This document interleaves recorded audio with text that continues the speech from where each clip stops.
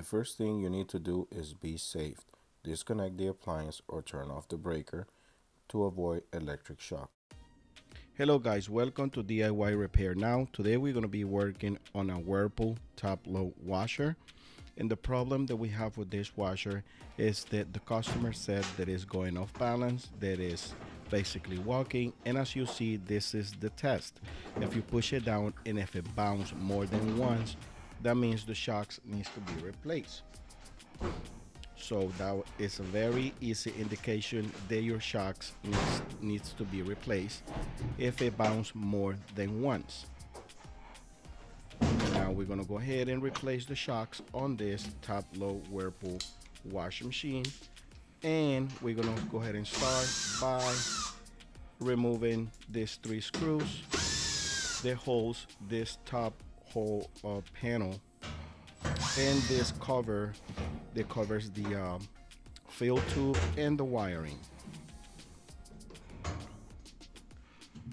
Also, I do this repair all the time. This is the part number, by the way, as you see on the picture. In case you want to order it, always check your part with your model number of the washer or any appliances that you're working on. This is the brand new shocks, and this is how we're going to go ahead and remove the top panel to be able to access to the old shocks. As you see, you have to pull it towards you, so pull it towards forwards to the front, and then raise it up a little bit to unclamp it from a hook, which I'm going to show you in this picture. So you raise it up a little to release it from that hook, and then push it back, and then you're going to be able to release it from the other hook as well and be able to lift it up. Once you got it out, you put it towards you, you release it, and then you're going to go ahead and put some tape to hold the lid, the door. That way that door doesn't fall on you while you're working on the shocks. So just remember, go ahead and put some any tape that you have in the house, electrical tape, duct tape.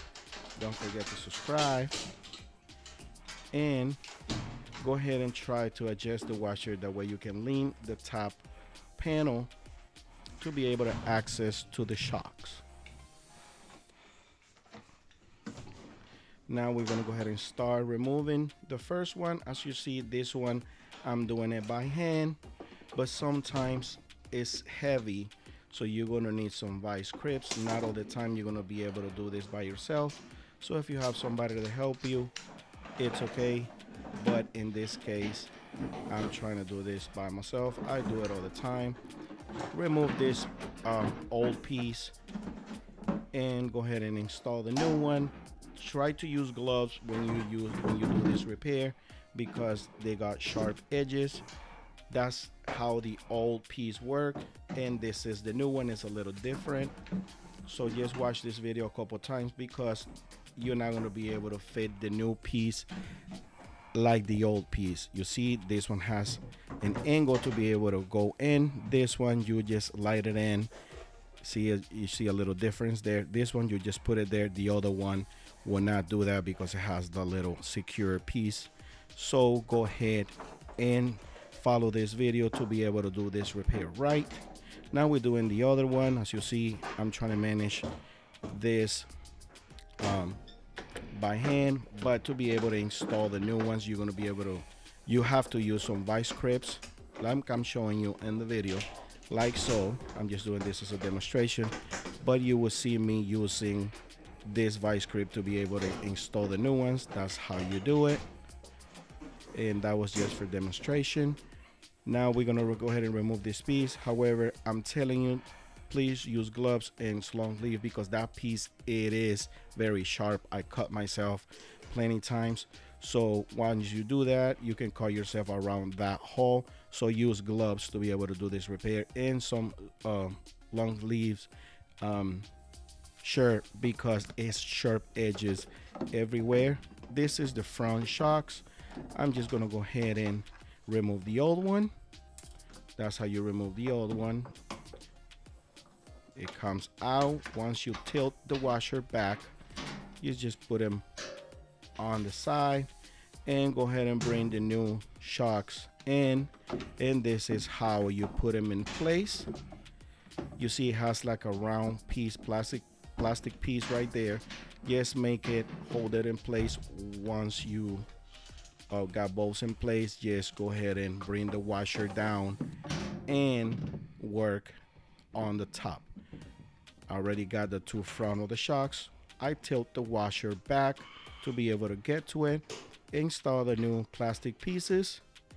Go ahead and set that in place just to make sure don't mix it with the old ones. In this case, the old ones are different, so it's no way to get confused, but you just don't want to take that chance.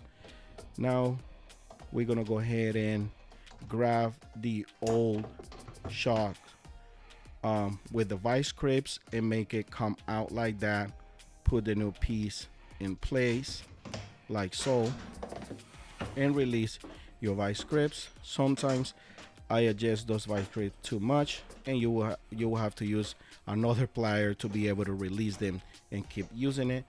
As you see right there, I grab the shock metal piece and make it come out to be able to install this other piece. You have to be very careful, because if you don't use this vice grip the right way, it can cut your fingers on the top or something can go wrong. So please, if you not a person handy, please don't attempt to do this repair, because you can get in an accident by cutting your fingers, your hand, or something worse. As you saw, the washer is still connected because this is the shocks, but I recommend for you to disconnect the washer. A lot of people said, well, you don't do it. I mean, if I don't do it, because I do this every day and I know what I'm doing. But if you don't know much about electrical and all that, go ahead and disconnect the washer and turn off your water hoses.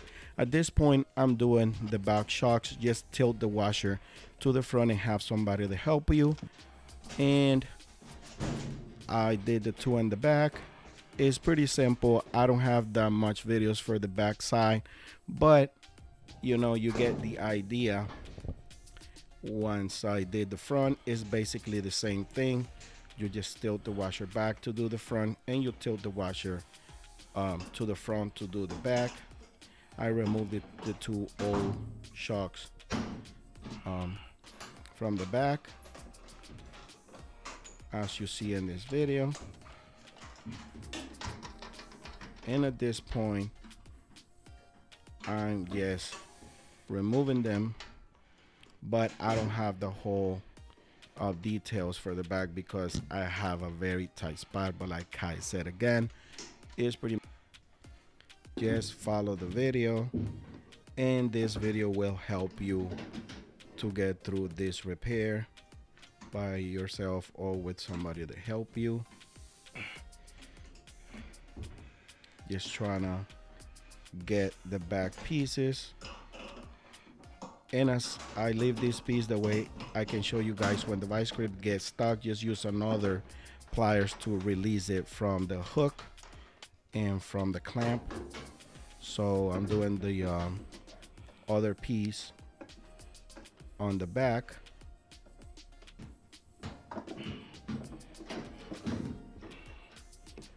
And like I say, this is the most dangerous part of the whole project, because if that vice grip, you don't put it right, you can hurt yourself, and we don't want that to happen. Remove the tape that is holding the lid, that means the top door, and do the same procedure. Go ahead and push it to the front and then push it back, and it will fall in place. As you see, it only bounced once. This is the way it should work.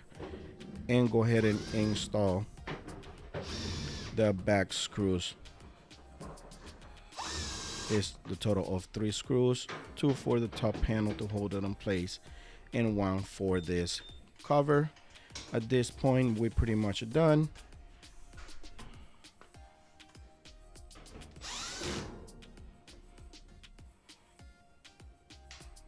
And just make sure they are tight, and push your washer back in place. Put your drain hose and the drain line, and go ahead and open your water valves to complete this repair. Another tip, a lot of people has been saying, well, after I replace the shocks, it's still off balance a little. Make sure the whole cabinet, basically the whole metal box, is not touching the floor. By this I mean, go ahead and adjust all your four legs and make sure they are adjusted correctly. Again, don't forget to comment in this video. That help us to make more content and make more videos for you guys. And don't forget to subscribe again, because we probably make more videos for you for another appliances. If this video helped you in any way, please give us a thumbs up and subscribe to our channel for future videos. Thanks for watching.